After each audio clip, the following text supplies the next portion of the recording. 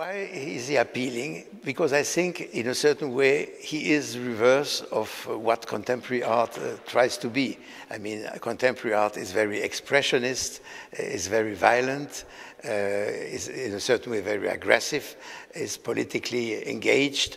All of this is not the world of Chardin. And so in a certain way, he pleased, I think, to the public because public needs also the other way of the conceiving pictures.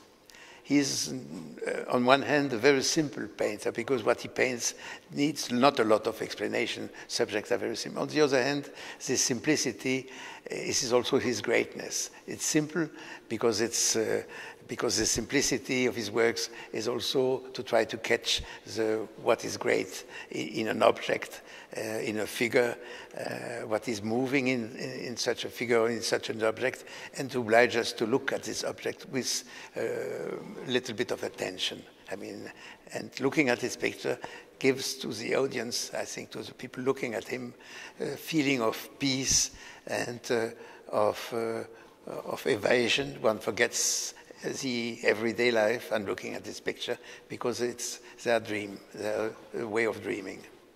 He is a still life painter. He paints figures also, scènes de genre, as one says.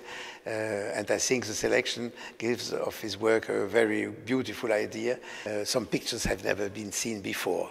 I think it's an occasion in a certain way to see what has been discovered in the last 10, 20, 30 years in the point of view of new picture. Secondly, you have in certain cases different versions, and it's only by bringing them together then one can understand better which one is the real first version painted by Chardin, and the other ones being repetition done by himself with the help of assistant, and so on. So in a certain way, the exhibition is not only an exhibition of the great masterpiece of Chardin, which I think is an exhibition aspected in Spain, because the painter is not known in Spain, not enough known in Spain in any case, but also an exhibition for scholars interested in the 18th century and interested in the way in which Chardin proceeds